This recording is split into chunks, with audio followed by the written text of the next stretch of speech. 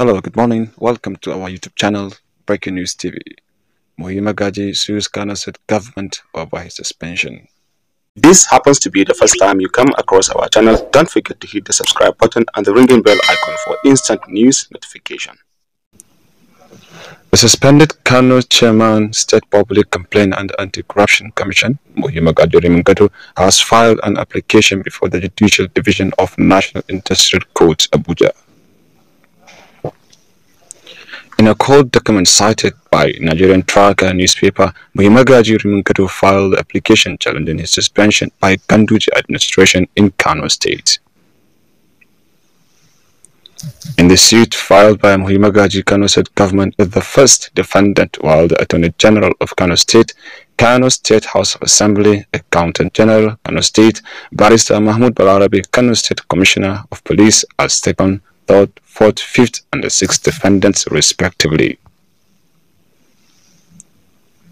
The suspended chairman of the State Public Complaint and Anti-Corruption Commission also prayed the court to determine whether, having regard to the circumstances of this case, sections 8, 15, subsection I, G, and H, Public Complaints and Anti-Corruption Commission Law 2008 as amended, Section 36 of subsection 1 of the Constitution of the Federal Republic of Nigeria 1999 Constitution as amended.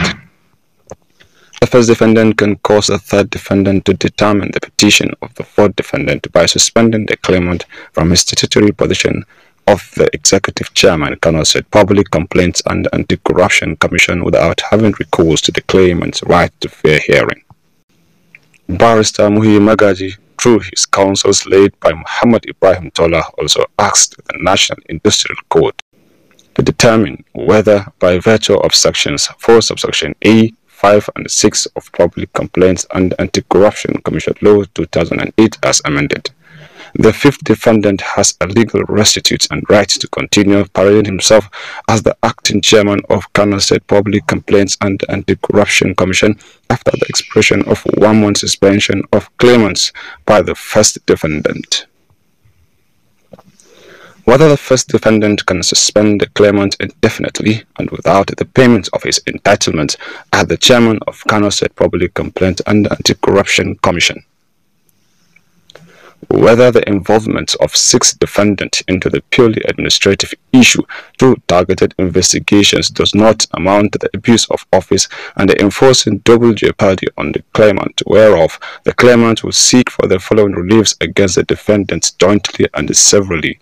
Thus, the counsels also sought the Honorable Court to determine a declaration that the third defendant has no right to determine the fourth defendant petition by causing the suspension of the claimant without first having heard from the claimant by according him the opportunity of defending himself.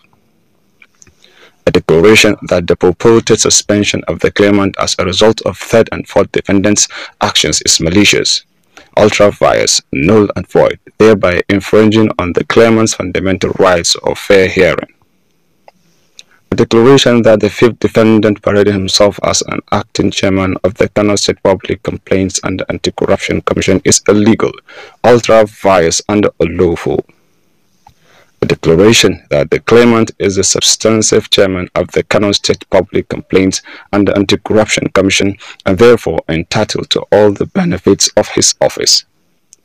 A declaration that the sixth defendant has no business in this matter, which is within the exclusive competence of this court to decide. An order of His Honorable Court declaring the purported suspension of the claimant as the chairman of Kano State Public State Complaints and Anti-Corruption Commission is unconstitutional, illegal, null and void. The counsel to Mr. Rimingadu also prayed the court for an order of His Honorable Court restraining the 6M defendant perpetually from meddling in the affairs of the claimant on any matter affecting his workplace, and such further orders as the court may deem fit and appropriate to make in the circumstances.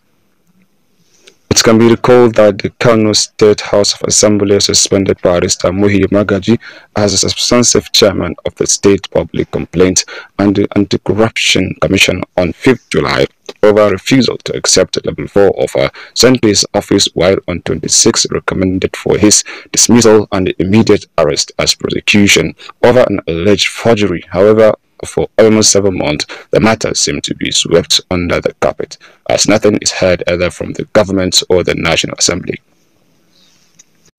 And this marks the end of our story at the moment. Stay tuned. Don't forget to click the subscribe button for more news updates coming ahead. Have a nice time and goodbye.